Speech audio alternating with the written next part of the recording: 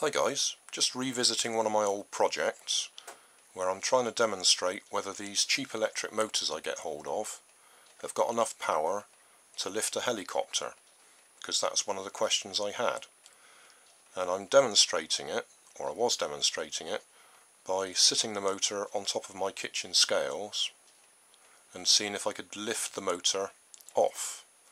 Now, a lot of people are getting focused on the reading down here, and I think they're missing the elephant in the room. The elephant in the room is, does the motor lift off the ground or off the top of the scales? This reading is not really that relevant, but we will actually cover the points that people are making. People are saying the downwash from the propeller is pushing down on the scales, which it is. But what we want to see is, does the propeller or does the motor lift off the scales? And if it doesn't lift off the scales, then it hasn't got enough power to power a helicopter, because it's got to lift the weight of the motor plus the batteries plus a helicopter. Now we'll just check this is zeroed. Okay, we're zeroed. I'll give it 12 volts of power, which is way more than it should have. It's a 1.5 volt motor.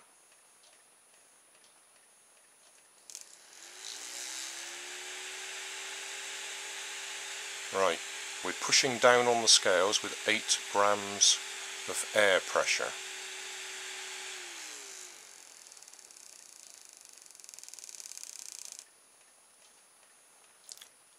Now we'll try it just sitting on there. Although we've already covered the point, it didn't lift off there, did it? So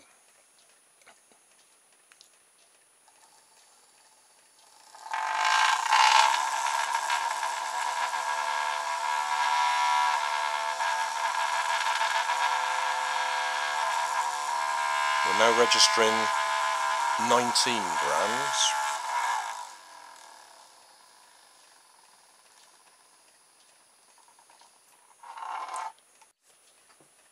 Time for a summary. What was the purpose of the original project? The purpose of the original project was to answer the question, do those cheap electric motors have enough power to power a helicopter? And the answer is no. They don't even have enough power to lift their own weight, let alone the weight of the motor, the propeller, the battery and the helicopter. So it's not going to happen. I even tried overpowering this motor, which is 1.5 volts or maybe 3 volts, by putting 12 volts through it, and it didn't lift off the surface of the scales. Now, the next point was, people have commented on that original video that the way I'm measuring the thrust is wrong. And they're right, it is wrong. They're saying that the down thrust from the propeller is pushing against the surface of the scales, and that's affecting the reading. And yes, it is. In fact, in this video I've demonstrated that if I lift the motor off the scales and just measure the downward thrust, I'm getting 9 grams of thrust from this propeller blade on this motor pushing against the surface of these scales. So clearly that is affecting the reading. So if you want to measure the thrust from your propeller, don't have it pointing straight at the scales. Get the scales out the way, have some sort of connection under here so that it's pushing against the scales, but make sure that the prop wash is clear of the scales so it doesn't affect the reading. So yes gents, you're 100% right. Doing it like this is affecting the reading.